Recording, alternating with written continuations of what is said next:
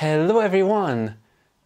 Wait, I think I forgot something. I'll be right back. Right, that's a little better.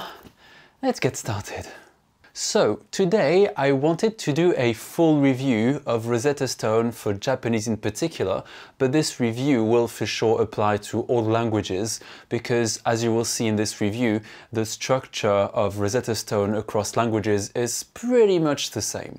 So Rosetta Stone is often criticized in the language learning community, and instead of just listening to other people's opinion, I wanted to try it myself, and I did. And in this video, I will talk about what I thought was good with Rosetta Stone and what I thought was not so good with it. Just to give a bit of context, the general principle behind Rosetta Stone is to teach you languages using context, immersion, without teaching you grammar or using translation. While I thought that the principle of it was quite good before I tried Rosetta Stone, when I actually got round to trying it, I realized that some of the ways in which they implement immersion was a little bit problematic. So what's up behind this award-winning app 7 years in a row? Let's find out.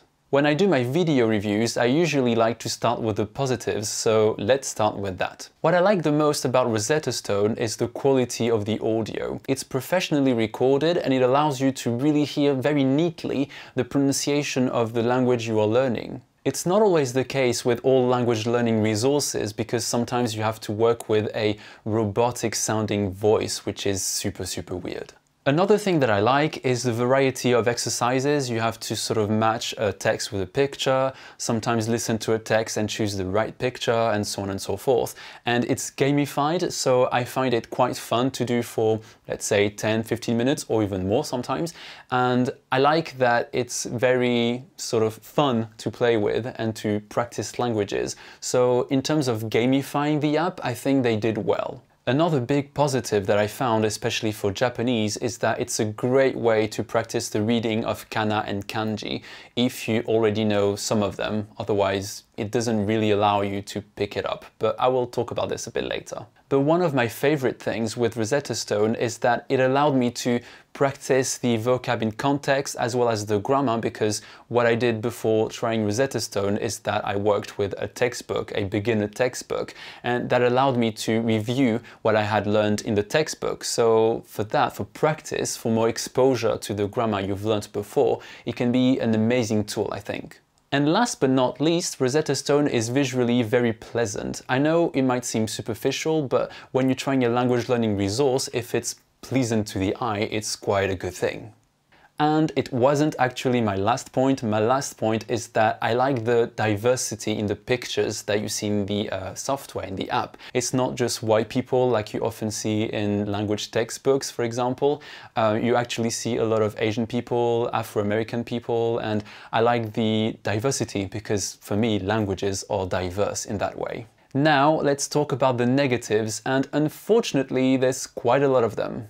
Number one, it seems obvious from what I've seen that across all the courses that they provide, the content is exactly the same. I assume they started with English and then translated everything into all the languages that they offer. And it's a terrible idea because instead of having a content which follows a logical order for the language they're teaching, they decided to just follow the order in which things are introduced in the English version of the course. To give you an example, in English, to express formality or be polite with strangers, for example, you don't really need to change the grammar too much compared to the informal version of English.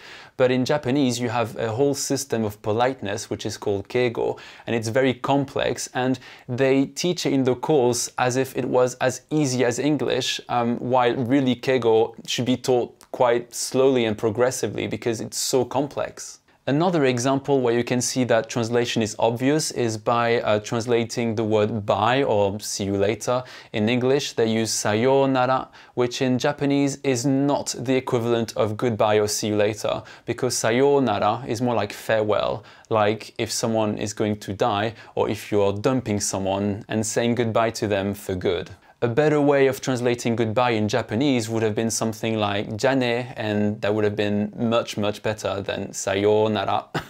My second criticism is about intuitive learning, which is roughly what Rosetta Stone is trying to do, and I actually think it's not intuitive at all. As I said, I'm not against intuitive learning at all, but the problem is that Rosetta Stone tries to give you context and immersion through only pictures, but I don't think pictures are good enough. What you need to really work with context is a video, people moving, interacting, knowing the background between the characters to know and sort of imagine the kind of things that they say based on their relationship and lots of complex things like that. But with a picture, with very bland sort of people, you don't know the people in the picture, it's very difficult sometimes, not always, but often, to sort of try to guess what the text under the picture is trying to say if you don't already know the vocab or the grammar. And speaking of grammar, that brings me to my next point. The way they teach grammar, or in fact the way they do not teach it, makes it really difficult to acquire the language using only Rosetta Stone. Granted, I do like grammar a lot and I like studying grammar, it's my background, I just love grammar. And I can understand that some people might not like it, but I don't understand why Rosetta Stone would just introduce lots of concepts without any explanation. Even in some cases, just a line or two of explanation would have been good enough and sufficient. And they don't do that. So that means that if you don't know anything about Japanese, you have no idea what the mas form is or the te form is. And it's just too difficult with just the context that they provide to sort of work out the meaning of these verb endings. And my last point, still on intuitive learning, is the way they teach the vocab. So sometimes they do it well, if they're teaching the word for a table, a chair, a ball, a dress, etc., etc. They show a picture of the dress and they give you the word, and that makes sense, you can associate the word with the picture. But in other cases, it's really not obvious. And it's even worse when they introduce a new noun and a new verb, because that's just too much information.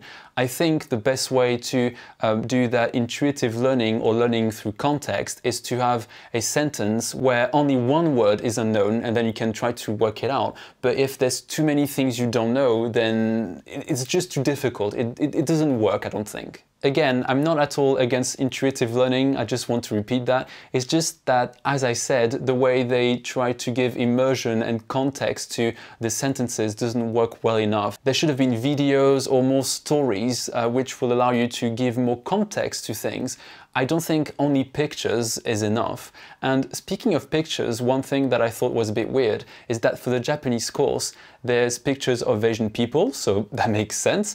But then you see lots of white people, Indian people, and it's not like a problem, but in a way it is, because in Japanese culture, you're not likely to see some of the things that you see in the pictures. Even the foods are not always kind of relevant to Japanese culture. And I thought that was a bit weird. So it could have taught you culture through pictures, but it doesn't really do that because the cultural things that you see in the pictures is not relevant to Japanese culture. Go figure. Conclusion to this review. It might seem that I completely hated Rosetta Stone, and actually I didn't. While I think it's a little bit expensive, I did think as well that it was great for forced beginners or people that are sort of higher beginner, maybe lower intermediate, because there's a lot of writing, you can read a lot. It's a nice way to practice the writing system in Japanese, so for that reason it's amazing. It's also nice to hear native pronunciation, that's listening practice for you. There's a bit of speaking involved, which again is nice, but I don't recommend Rosetta Stone for full beginners, especially if the language has a different script, because they don't teach you the script, which I don't know, like how can you just work out how to read a language like Arabic if you are not taught how to read it? I don't think that makes sense. So that's it for this video. I hope you liked it, and if you did, maybe consider subscribing, putting some thumbs up, that would be nice, and I will see you in a future video. Bye!